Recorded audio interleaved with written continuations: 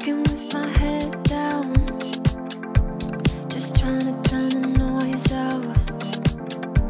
But I'm craving something different, praying for revelation. Good morning. It is Rosh Hashanah. Rosh Hashanah is a holiday that I think I've already showed you guys exactly what it is. I've come to the Shuk early to get some fish because on Rosh Hashanah we are the head and not the tail. I'm just going to take you out on a Yom Shishi at the Shuk, and I have to find Joanna.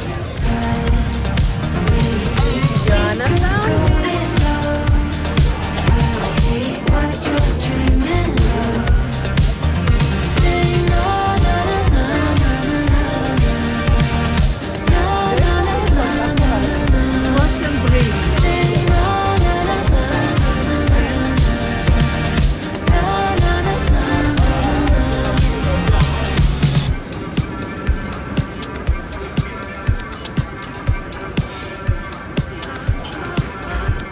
So apparently even on a Chag, this is definitely the hour in which you want to come because there's barely anyone out yet. And the Shuk is just starting to come to life. And I like the Shuk at this hour. This hour is good. You shake my name, I go insane. I think I'm done being patient.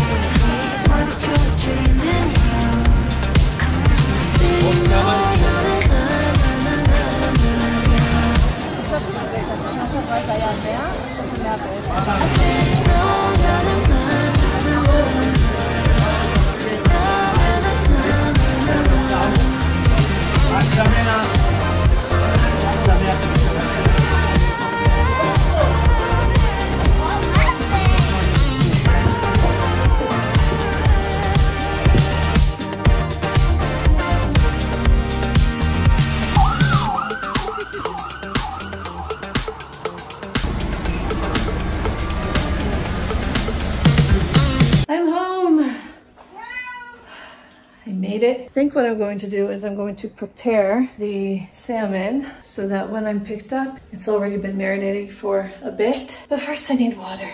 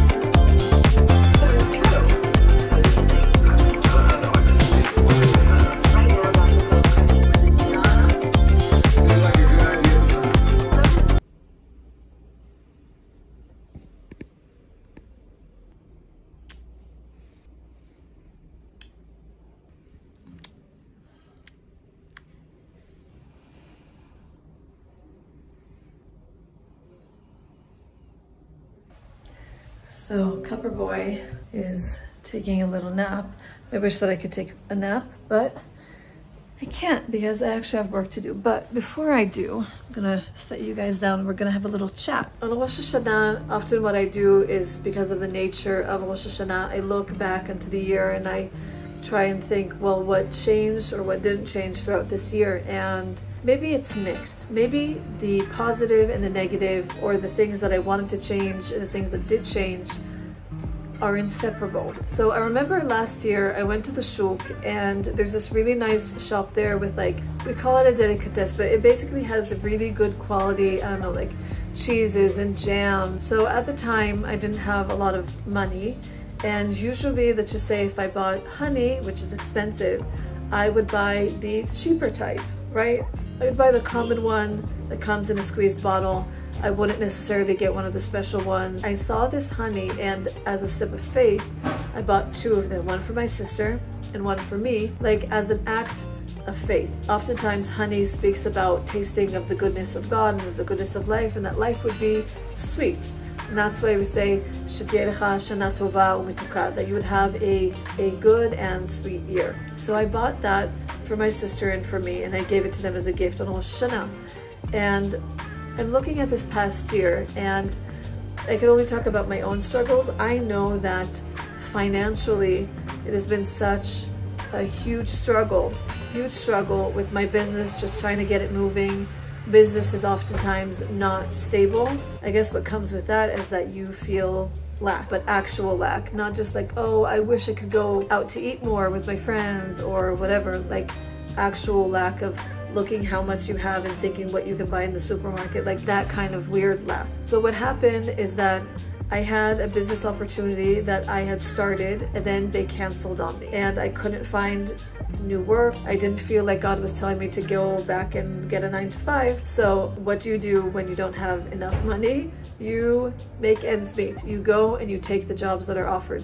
So in the past and also now, there is this person that I do cleaning for. Basically, the last, I don't know, 2 months, I've been doing part of my content creating work, but also I've been cleaning houses, and it's exhausting physically, emotionally. It's good money, but sometimes even that wasn't enough by the end of the month, and I had to somehow manage. And so it was super stressful. What happened yesterday is that I somehow started working late in cleaning, and so with this type of job, you just come and you do the job. You don't really take breaks. Like maybe you'll take like 1 second to drink, but apart from that, you don't take breaks. And what ended up happening is that from 11:30 to 5, I was just working, and I didn't have like a good breakfast before, and so at some point I was just hungry. I didn't want to spend money on getting like delivery for food.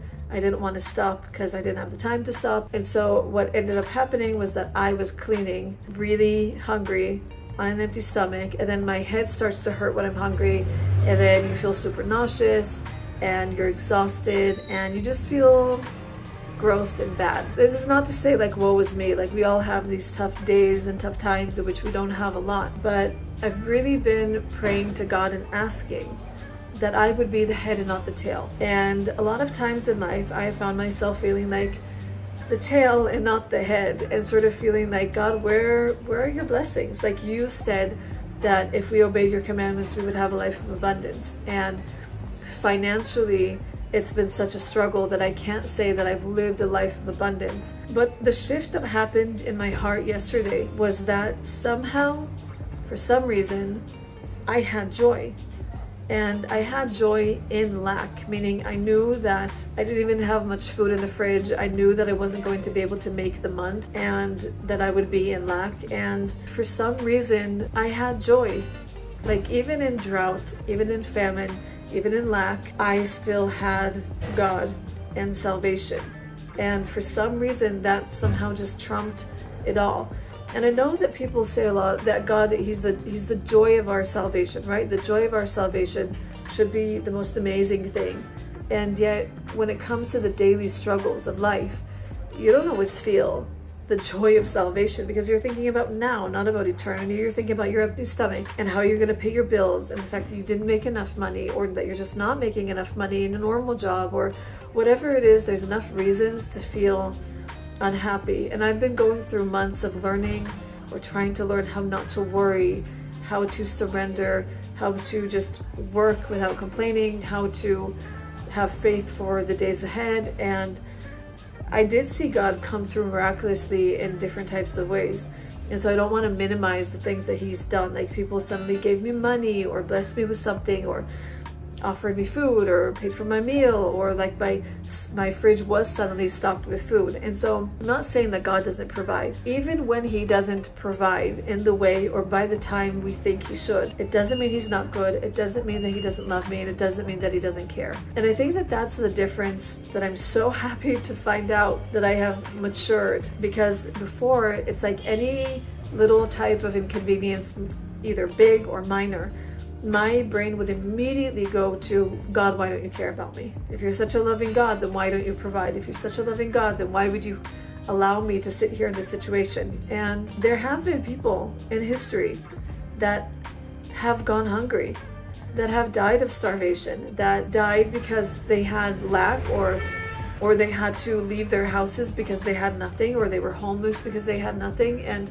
I'm not saying that God had sent those, situations to them, and I'm not saying that God caused it, or that, I'm just saying that sometimes life isn't kind to us, and sometimes circumstances happen, but it doesn't mean that God isn't good.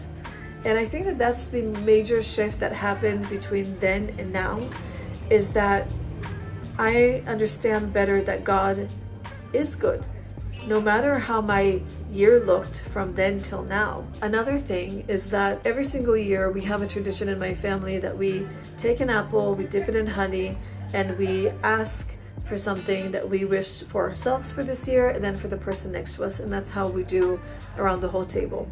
And every year I wish for myself to find a husband.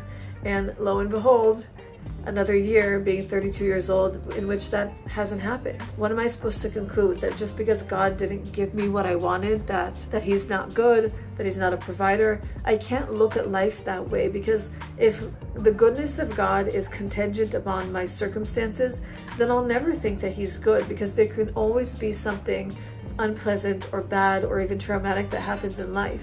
It's not an indication to God's goodness. And I think that that's the huge challenge that I've gone through in life, and that I'm just really happy to see that throughout this year, God has really done something in me. Like, it's God did it in me. I can't take credit for being like, oh, I'm just naturally positive. You guys know that I'm not naturally positive. And yet in these situations, God is still good and kind. And so that's my little Rosh Hashanah spiel. This Rosh Hashanah, we are going to believe, you and I, for God's abundance in whatever way he offers it. Not necessarily just financially, but in our relationships, in our spiritual life, in our successes, in our everything, in our personal growth. There's so much abundance to be had. And I just want to find myself grateful for all the types of abundance that he gives us in our life, and also to intentionally look at them. And here is a montage of this Rosh Hashanah. And I'm just going to say a blessing for you and I as you watch the montage. I love you. Every Rosh Hashanah, I look back on the year that has passed. And obviously there are things that have changed and there are things that haven't. But what I do realize is that God has changed me. And that, I think, is the greatest gift, to see that actually I've grown and I'm not the same person that I used to be. And so this Rosh Hashanah, this coming year, I pray and wish for you and I that we would know abundance in all of its forms, that we would know the richness of family and friendship, that we would be rich in love and rich in kindness, rich in generosity, rich in patience, that we would be able to observe life not from below, but from above, that we would be able to recognize how God is good in every situation, and that we would be open and in surrender to how he wants to do things in our life this coming year. I pray and wish all of the abundance that we always wish for, that we would have more than enough food, plenty of money, that we would never lack in friendships and in relationships, that we would always find success. But if this year you find yourself in a challenge and don't quite understand what that kind of success looks like, that you would still find joy and contentment in the challenges, in the transitions, in the small hours of the night in which you sit there worried, in the times that you cry because you just don't understand what is going on. That somehow, despite it all, you would know that things are going to be okay, that this too shall pass, and that even though the challenges are great and high, the God that we serve is greater, that he is going to give you beauty for ashes. And even though he might not appear in the time that we think he should, he still is always good. So I hope that this coming year, you and I will feel the goodness of God, even when we can't taste it. But on the day in which we do taste it, that we wouldn't forget to be grateful, because God does always come through. So from my heart to yours and to all of your loved ones, have a Shana Tova U'Metuka.